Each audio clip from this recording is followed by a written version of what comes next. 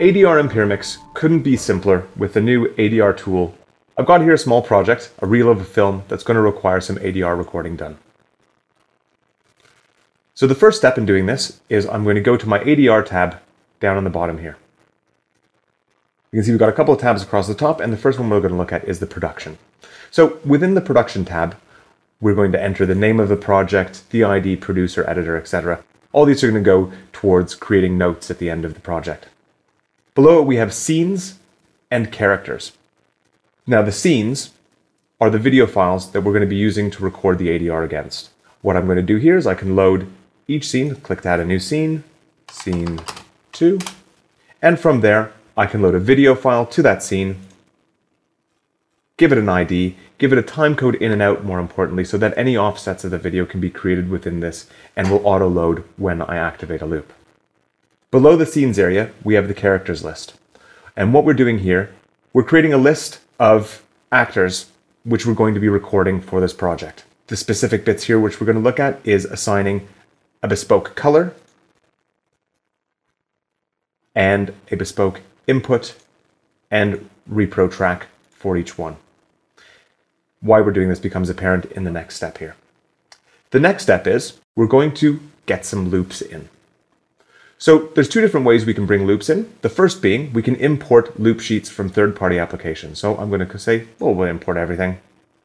And we'll go and find our file and import it. Now, with the loops imported, we can see we've got timecode in and outs for each one of them, durations, the scene we're going to be using, characters, as well as other information which is going to start getting filled out as we begin recording the loops. The second way in which we can get loops in is by creating our actual spotting session within the Pyramix project. Once I've got the scene up, I can move the cursor to any position I want to. I can create a new loop in.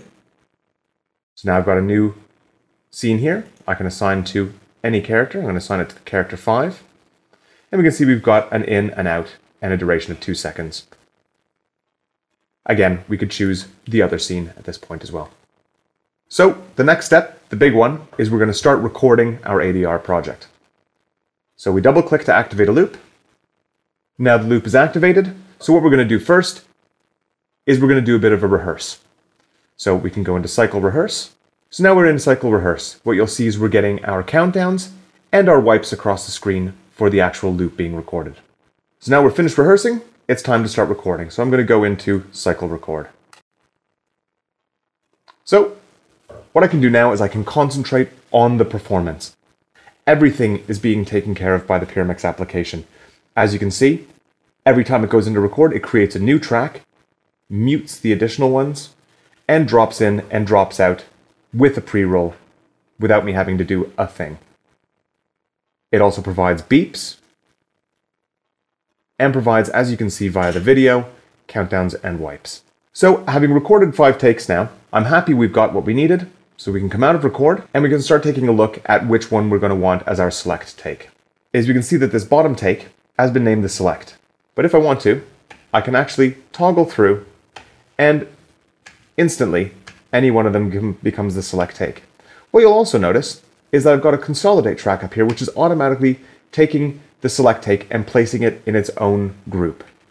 So what's going to happen now when I decide select take is take 2, it will now hide all of the ADR takes and only leave me with the consolidate track, keeping things very, very nice and neat. So I'm going to move on to the next loop. The ADR loop is now activated, and again, we can go into cycle record.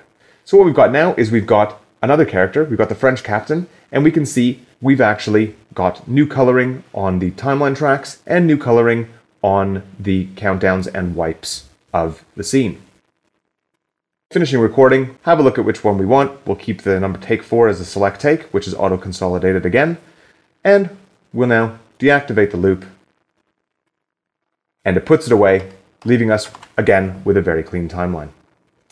So what we're looking at the moment is we're looking at recording single actors at a time. So now what you can see is I actually have 2 loops activated, 2 different characters in 2 different parts of the timeline. It's going to give me beeps for both and colors for both. All of these features go together to create a comprehensive ADR package which allow the operator and the editor to do what they're meant to, just concentrate on performance.